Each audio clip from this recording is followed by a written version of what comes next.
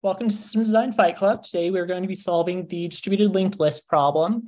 It's taken from somebody's real Google system design interview experience. We did manage to get some nice scale problems for this number. There was a couple of things that were left ambiguous that would have been really awesome to clear up, but the scale numbers on their own are super helpful. So it's going to be a distributed doubly linked list, and it's going to have about 100,000 QPS for reads and writes. So that's more than one machine can handle. And then they also specified that it's 1 billion nodes, which is the interviewer explicitly said that it will not be enough to fit on a single machine.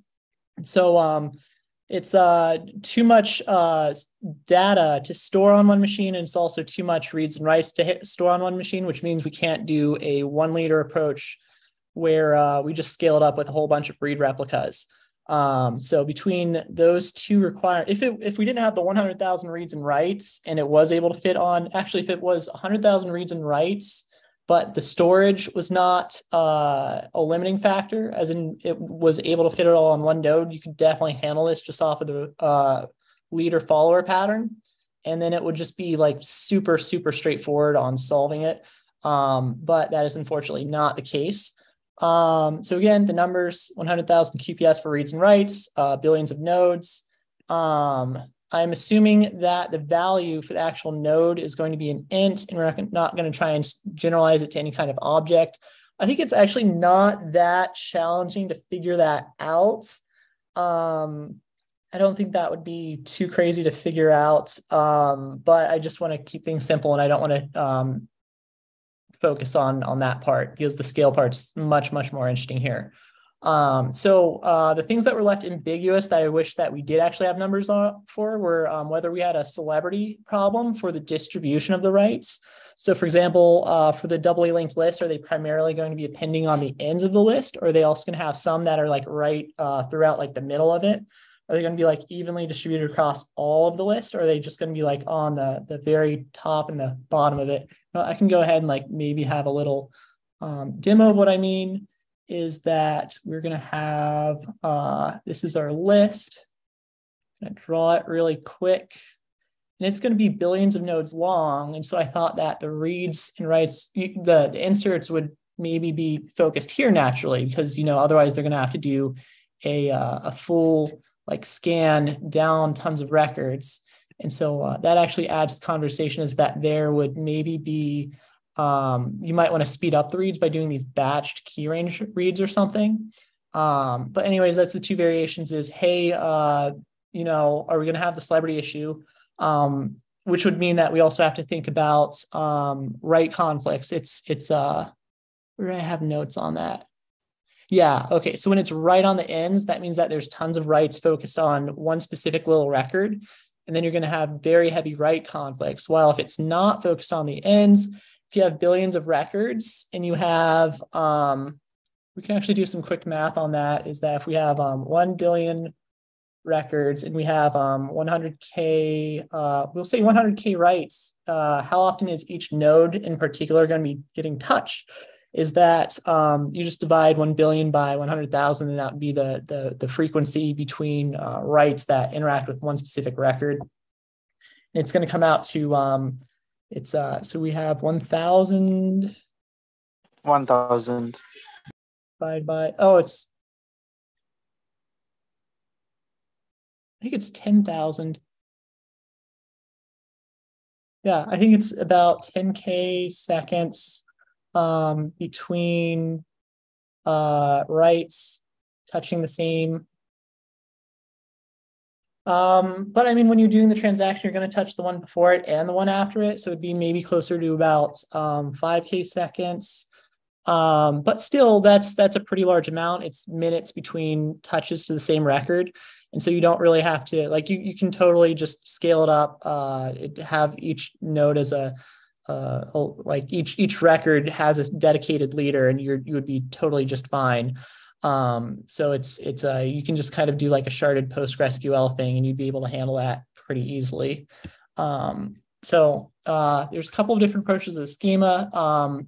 Maybe don't need to focus on that. We can maybe talk about that a little bit later. We can talk about the high-level design approach and start going through this. And then this is going to come up a little bit more when you get down that list of high-level design approaches.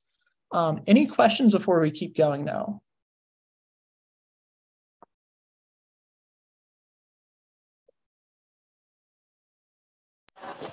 All right, I can't see any of the questions on YouTube, unfortunately. So I'm just watching the chat, and it does in Zoom, and it looks like I don't see anything over there. Okay, so we're going to keep going.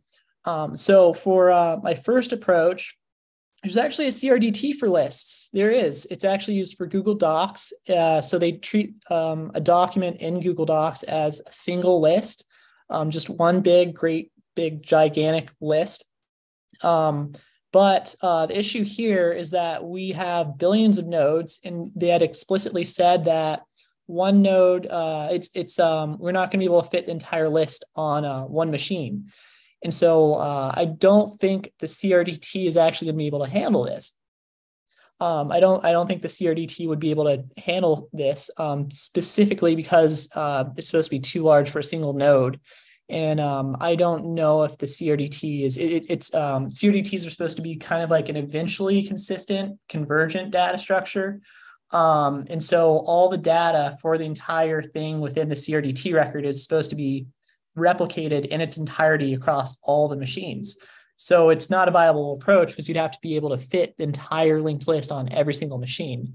So this is also a similar reason to, it's similar to the why the leader follower pattern on its own was ruled out, is that that would have also been viable if we were able to fit the entire data structure on one node. So the second idea was coming from the gaming leaderboard approach from Alex Schu's second book, which is where we're going to use a Redis sorted set. And this is still totally viable for variation 1. Variation 2, it's going to rule out, it would get ruled out. We can go ahead and draw it though, is that, so we have the browser, or it's just like the client that's going to be interacting with our service. And then we're going to have our backend service, and it is going to be our list access service. And it'll be horizontally scaled out, of course.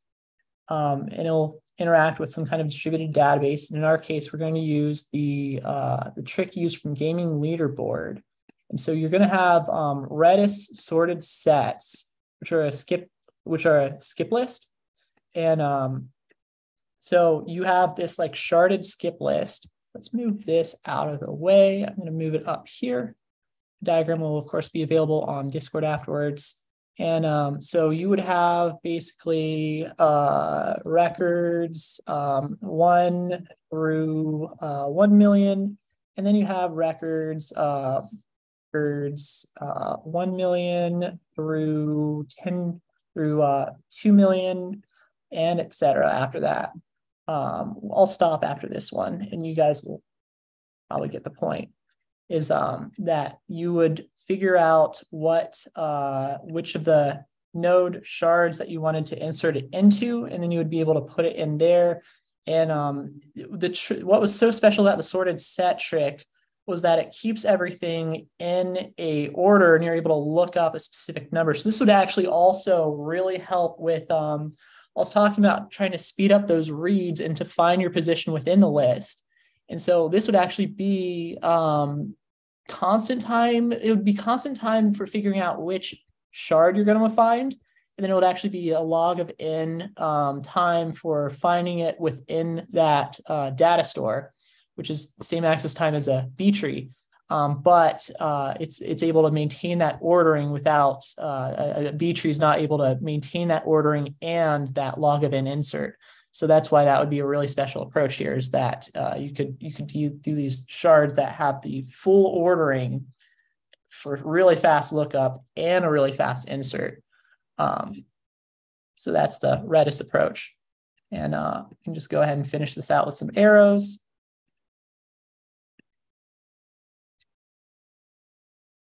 And it's, I can just go ahead and label it Redis sorted set. Then I can move on to approach 3, which will be about, oh, we're going to do transactions there. Yeah. So then this is when I'm going to talk about the 2 different schemas. So I'll finish this out and then we can start talking about the schemas.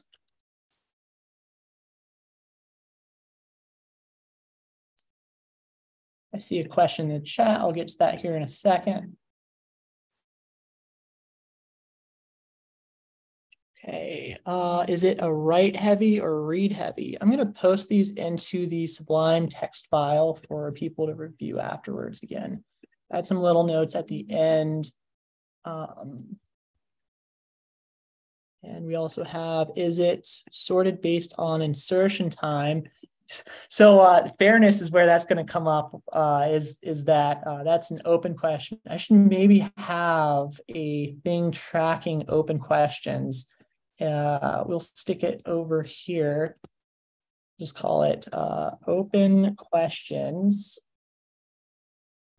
Celebrity issue to the distribution of rights was one, and then it's also fairness of insertions. Because you can't if you're just going straight off of wall clock time, each of these are going to have a little bit of clock drift. And so that raises the question of fairness. And that's the whole reason why Spanner uses the atomic clocks for the true time API, is that then you can actually rely on those clocks. They actually do use a physical wall clock is how you kind of explain it, but they synchronize all of them with cesium, I believe, cesium. Some kind of atomic element. And so then they don't have to worry about their wall clocks being a little bit off, but we do. And so then you would maybe have them not actually getting inserted in the proper order. They're going to be off by up to 100 milliseconds, I believe, is how the most extreme cases of clock drift you would traditionally see under like network congestion on like an AWS servers. It's usually within a few milliseconds, but it can go all the way up to a 100 millisecond spike on a really bad network congestion.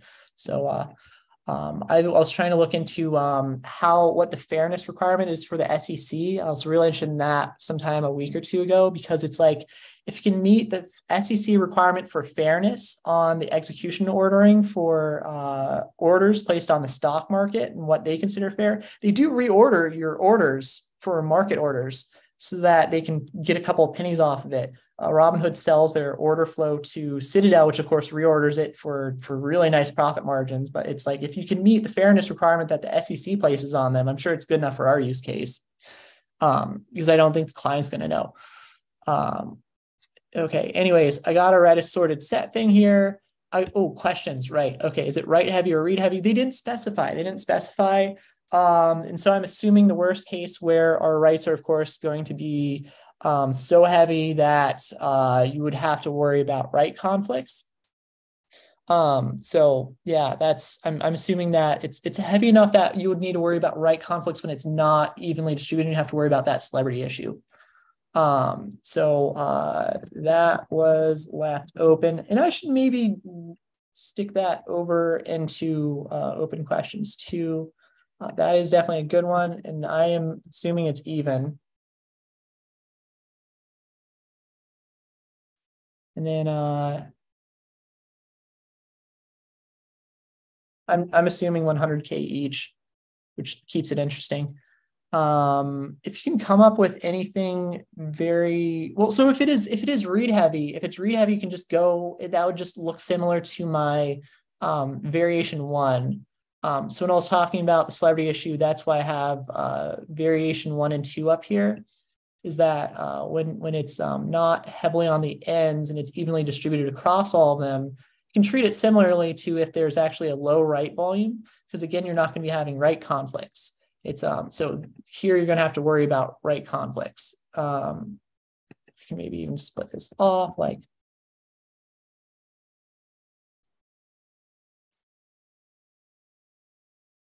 That's why I did that math on how far apart those write operations would typically hit the same record, is that would determine whether or not you actually have to worry about write conflicts. And so under variation 2, you definitely would have to worry about write conflicts with what I was assuming. Is sorted based on insertion time? Yes. Okay, so this is where fairness comes into play. So what am I actually doing though? So I actually kind of have, so there's a couple of different ways to, it is by time. Yes, I'm assuming that if you are doing an append to front, if you're doing an append straight to the front, I'm assuming there's two different kinds of appends. One is where you specify a position, which is where you're able to insert right into the middle of it, and then you don't really care. But if you're doing an append to front, then yes. So like in Java, there's like add front, and then there's also versus like add at like position 123,700 or something. What is it? Comma. So it looks like a little bit like this, or what would get us that even distribution is that you'd have things that look like this, or delete that, versus add front. And then the add front is this one is based on, this one's going to be on insertion time.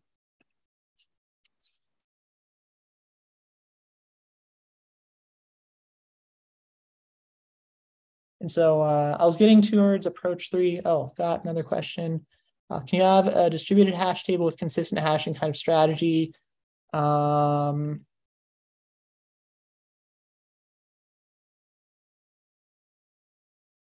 remember you talking about this a couple of times where you brought up the Cord white paper, and that's why I explicitly put it there.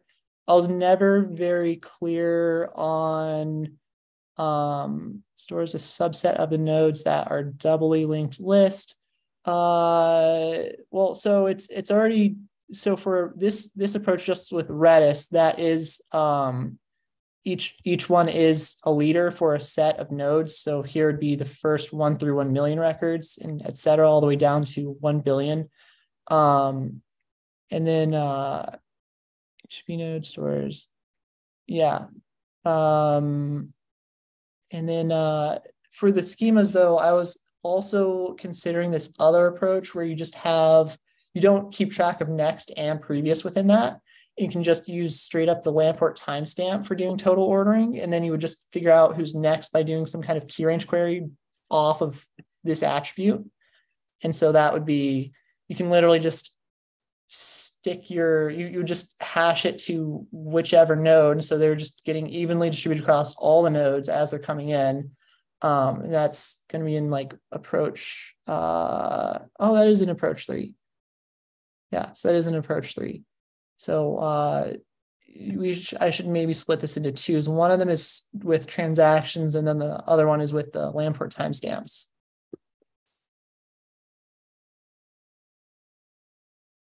So the first one is this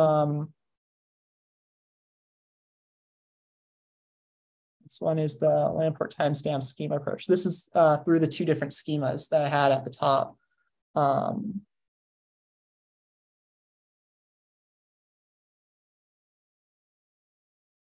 So this one would have issues with variation 2, is that then you're doing, you're actually doing, what's the word, pessimistic locking for the transactions or something.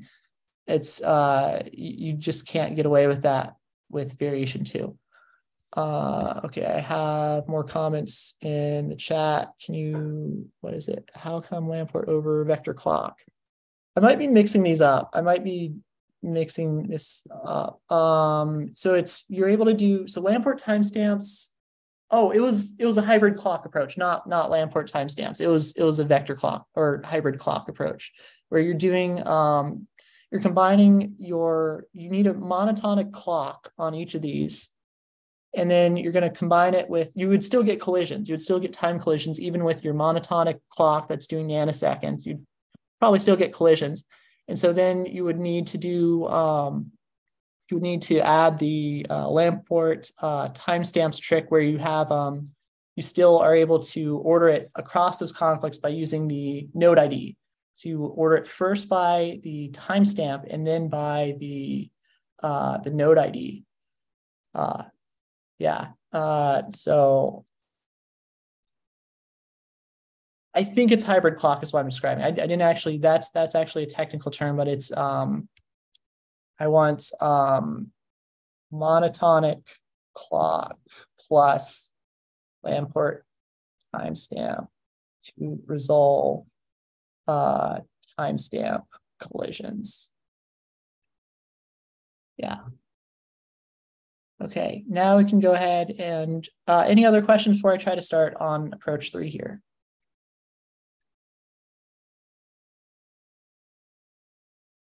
Okay, I'm going to keep going then. So we got approach 2 up here.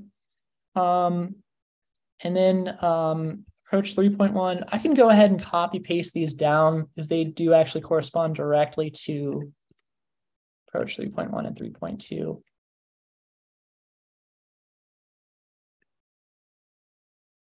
So this one's going to be the hybrid clock thing that I was talking about. I am going to explain that a little bit more properly to those that aren't super on the ball with the causal consistency stuff.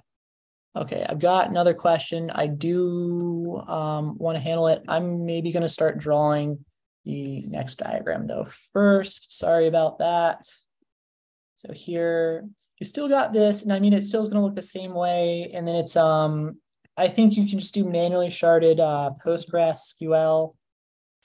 It's probably how you can do it. PostgreSQL shard.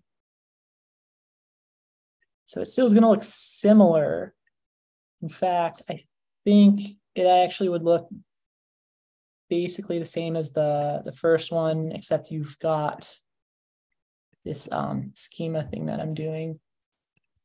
And so for the transactions approach, you would have that. I hate the text that I've currently got on this. I'm going to fix that really quick.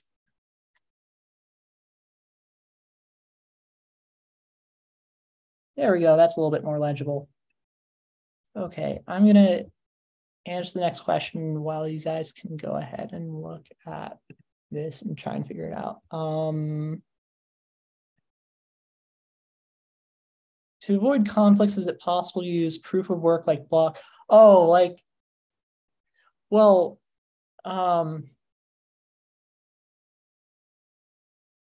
I was actually curious about this. So Bitcoin still only handles like 10 transactions per second. And when you're waiting for, it can take like minutes for a transaction to go through. So I'm kind of considering something a little bit similar to how it's made async. I have more of an async approach with approach 5, where I have a command queue where you just stick it all in, and then your read even becomes asynchronous and actually gets a result like a minute later. This is basically the difference between total ordering and total order broadcast, which I had brought up last week. I was very curious about whether blockchain actually does more of a the low number of transactions due to the high difficulty of mine. Well, so you don't want to slow it down. It's kind of it's a mandate to have 100,000 operations per second. You have to handle the scale that was required. Where in the heck did I have the actual scale numbers? Here it is. So that's a requirement. We can't dodge that. So it's imagine if that's what the blockchain does, is that if you are getting more transactions per second than what it's meant for, it actually cranks up the difficulty to slow it down. But I still was wondering, isn't it still considered eventual consistency on the blockchain? It still has to like propagate to all the other nodes. And so I was curious, if you have one guy who goes to one vendor and he's got $10 and he spends, $8 at that vendor, and then he goes next door and he spends another $8 there. I heard there's some coffee stores like in San Francisco or so that actually allow you to pay for coffee with Bitcoin. At least that was like 10 years ago or something, when Anthony Bourdain was doing a thing on using Bitcoin like for real life and just living entirely off of Bitcoin transactions for a whole week, is that he would like go to these cafes that actually took Bitcoin as payments. And so he would go to a coffee shop and he paid for a little bit of coffee with his Bitcoin wallet. And so I was like, well, what if he goes there and then he goes next, like down the street, and then, they might not necessarily be hitting the same servers. I don't know if they'll actually be able to, what if you do those two transactions at one coffee shop and another before your transaction propagates, because I was like, isn't it eventually consistent? Would you actually be able to do something like that on Bitcoin? So I was meaning to look into that for a while, but I don't know, and that would actually be an issue. So it would still not necessarily avoid conflicts, and so this brings us to the concept of database constraints, like how to actually enforce them. They usually require coordination. If you're enforcing them in real time, it requires coordination, but you're able to get around it if you're just doing total ordering, which is so if it's okay for if you're not doing real time, that's when you're able to do the async approach that I had here. It depends on if it's real time or not. So there's that. Yeah. It has to be able to handle this volume of QPS though. That's like a hard requirement. Bitcoin is actually really interesting though. I actually do want to read the white paper on that. It actually does look academic. I don't want to go on about cryptocurrency like Ethereum or any of those other ones, because some of them will write a white paper, but then they talk about the team and all this other stuff, and it's vaporware, and so they're not actually interesting. But like, I truly believe that the original Bitcoin white paper, which was made before any type of hype about any kind of cryptocurrency, it looks inspired by Cassandra, because they had stuff about Merkle trees in there. So it actually is a very interesting white paper that I think would actually be interesting, like in the academic world. But here, I don't know if you can actually do anything with it. I don't think it would actually work. Interesting question though. Yeah, I've been meaning to look into whether it's eventually consistent or not. I don't know if it can actually enforce constraints, particularly real-time enforcement of constraints. I don't think it can do. And that was another open question, is whether the constraint is real time or not. Yeah, so I need to write that. Are the reads giving real time results? You obviously can't lock the head and the tail of this distributed list, and like you're like, okay, I see what that head currently is, I'm going to append in front of that one. So like you're going to get like I'll go ahead and draw that. So one of the issues here is like, you do a read of the head, you go here and you're like, give me like, what's the current head? You get the result back. And then you're like, okay, now I want to write to it. And so then you do the write over like this, because you want to append to that head. Are we really going to have it locked that entire time for 2 round trips? That would be, if it's coming from clients that are in like North Dakota, and you got like another one in New York City, you're going to have round trips that are like a very bare minimum of 100 milliseconds. Like even if it's like a gigabit internet connection, which is 10 TPS, and we want to handle 10,000 TPS. And so it's like, we can't lock it between the read and the write to append to the head. If you're going to have them all on that's at least for variation 2. At least for variation 2, you'd not be able to lock it for this long. Even under variation 1, it was still like, what did we say, like 10,000 seconds? That's actually not too bad. You might actually be able to do a pessimistic walk like that if you're going to do that. That's interesting. Okay, I wish I thought more about that. I didn't get a chance to write a lot of approaches for that, unfortunately. Okay. Let's go back. 3.1. Okay, so you would have these records, and you have next, and you have previous. And so like, let's say you wanted to do a mid-chain insertion. You've got this even distribution across the nodes. And so you got this current record that currently got these 2 right in the middle, and they look like this. So this one's going to be current. And then you've got previous for this guy is going to be that one. And then your next one is going to be FFF-999, FFF, and you want to insert between these 2. So you would lock both of those records, and then you would insert your new record right here.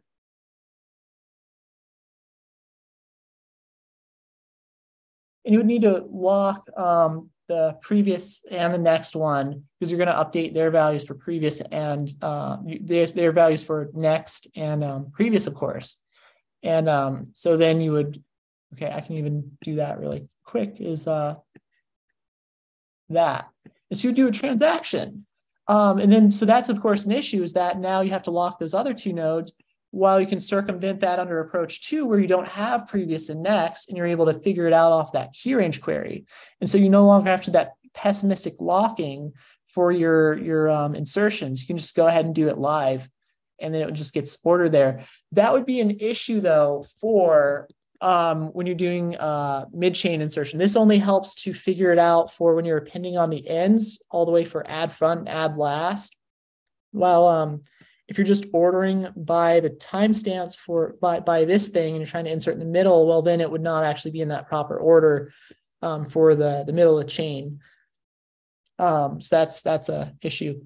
So this would maybe be assuming that you do not have a add middle operation or something. So it's an interesting, I'm going to go ahead and include it anyways, just because it resolves the issue for variation 2. It clearly is onto something there with variation 2, and that's why I'm going to keep it anyways. So yeah, we got 3.1 over here, and now we're going to talk about 3.2, the other variation, where you have the Lamport timestamps. So this is from causal consistency, is where I've kind of seen it come up in the context of is Lamport timestamps. Well, so I'm not doing Lamport timestamps. I'm doing hybrid clock timestamp. I'm pretty sure this is how you would do a hybrid clock. There was actually no material on DDIA on hybrid clocks. It was a little bit surprising. I saw references. Maybe it was like briefly referenced there. I didn't find a lot of stuff about it though in any of my books actually. I have like, I didn't go through the SRE book yet, but in Understanding Distributed Systems, DDIA, and Database Internals, it didn't really talk about hybrid clocks. And I'm pretty sure that's what I would want here, is that I would go ahead and go off the monotonic clock, which still get drift. And then you would just do the Lamport timestamp trick to resolve conflicts on that timestamp right there. But then that would of course mean that you would be losing out on fairness. So this has a disadvantage of fairness, which I should write over here.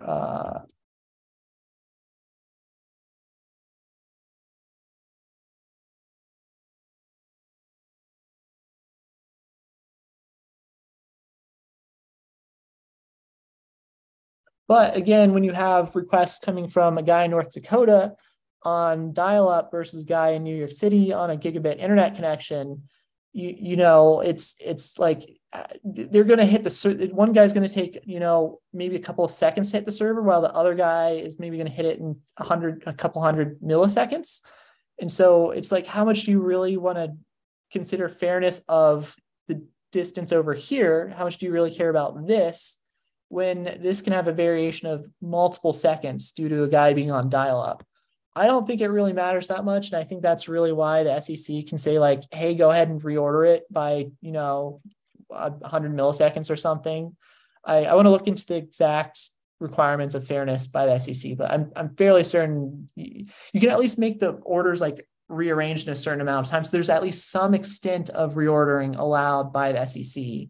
How much I don't know, but that's my justification for why this hybrid clock approach that has a little bit of clock drift just kind of thrown out the window is justifiable. So you would be able to figure it out just through a key range query, is that you get like the 10th, you do the offset clause, and you would be doing scatter gather for the reads, which is unfortunate. Yeah, you'd be doing scatter gather for the reads. That's kind of an issue. So it scales up on the writes, but then your reads are then going to be scatter gather. If you're doing that here, no, actually it is going to be even if you're just looking for an individual record, it would be an issue. Okay, interesting. Yeah, but it scales up the writes, which was why I really was fascinated with this approach. But I guess this one is the least grounded in reality among these two approaches. This one is actually viable. It can't handle variation 2, but it figures out, it definitely works for variation 1, and it has a lot more of the little details figured out. Well, this one would handle variation two's writes, but it clearly doesn't have a lot of other aspects that I figured out. Okay, any other questions with what I've got so far before I try and move on to variation 4?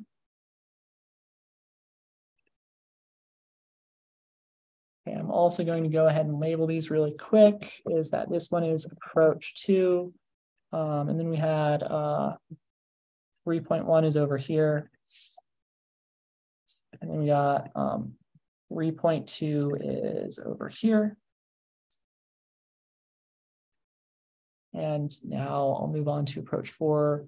Our stream, oh, so this is when I'm, okay, so now we've got the client and this. I don't think you, so I was thinking about like conceptually, our streams a linked list. I mean, you append them and they do a total order broadcast internally, which is why they're interesting. But we could also maybe have it has a consistent ordering within each shard. It's totally ordered and causally ordered within each shard of the stream. And each stream I think can handle like 10,000 writes per second. 10K. It's able to handle.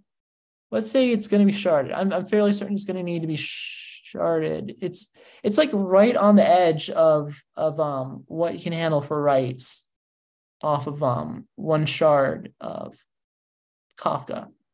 These are the specifications for the kind of traffic that Kafka can handle. So in this approach, you'd have that, and then you also have this Kafka thing that you have it writing to, and then you have this consumer that's going to pull off of Kafka. And then when you do your read off of that, it's just, you read it at 1,000, was it 10,000? I thought it was like 1,000 messages per read, maybe not. Okay, so you read off these big blocks of messages at up to 10,000 messages per read and 5 reads per second.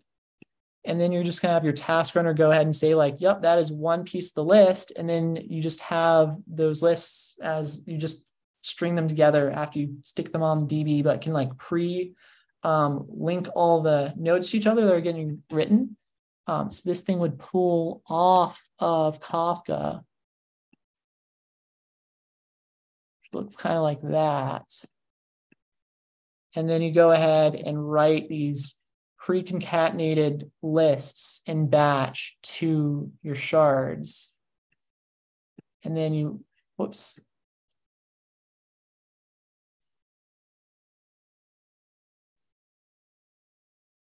It's going to do like a batch read of like 100 records to over here, to over, or I guess you could have them straight to just, you could keep them like in that order, like where you have the head and the tail that have the celebrity issue, but you're bringing down the number of hits per second by a factor of 10,000.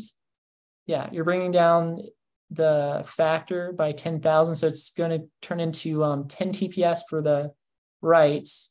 So if it was originally 100,000, you're doing these batch reads of 10,000. You're going to bring it all the way down to 10 TPS. I can go ahead and write that is 100K TPS of writes. And then we would only be seeing 10 TPS of writes over here, but those writes are going to be these big long things of 10,000 records at a time. So still kind of interesting, but there might be a way to have each one hitting the different shards, but it's like, I don't know how to handle the locality thing. You could also maybe have it figure out, okay. I know there's some kind of trick you can do for like pre-batching them all up into these pre-made lists, and then it's kind of open on how you're going to do the partitioning strategy, I guess. We don't want to do the Lamport strategy. So this would be going off of this schema for approach 4. Yeah. Okay, and then the reads are still straightforward. You just would still have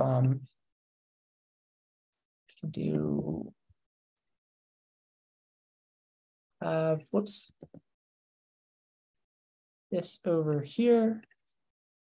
And so then when you're doing a read, the data flow just looks kind of like this. And so that is approach 4.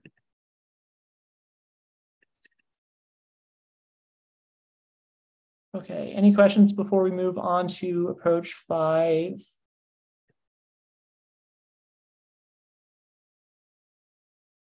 Okay, we're going to do this. So this one is still kind of going in the same approach as approach 4, where we have this. It's going to be a stream of commands, though. And so then when the task runner receives it, it's going to do the reads and writes asynchronously. You would still maybe want to do something that looks like this, or it would solve some kind of issue with how you'd be able to keep things linearized on Kafka. And then though, so when you have a read, it's okay. So you have this thing, it has that stream of the read and write commands. It's pulling those off. And then the writes can still get sent directly to the shards of it. But then when it gets the read, so it's totally ordered within a shard. And so then when you do the write, you're still going to have something that looks kind of like that. But then for the read, so you would then have, you'd have a read command come in, you do your read, and then you can go ahead and send, you'd have a WebSocket open if you're doing the read. And so you do that, it gets the command, you do your read, and then it sends it right to the list access service that has the WebSocket open, and then it can go ahead and send the read result back over there. So again, this solution is a little bit less thought out. I think 3.1 was my most thought out solution, but that was one of my other ideas, is the async queue of reads and writes. And again, I was putting this off for like a few weeks, and I thought, you know what, I just need to go ahead and get something out there for that. And we've got like at least a few different solid approaches. I have like 6 or 7 in total. They're not all fully baked out, but at least a few of them are pretty well baked. I think we can go ahead and wrap it up. Are there any other questions before we go ahead and end the live discussion?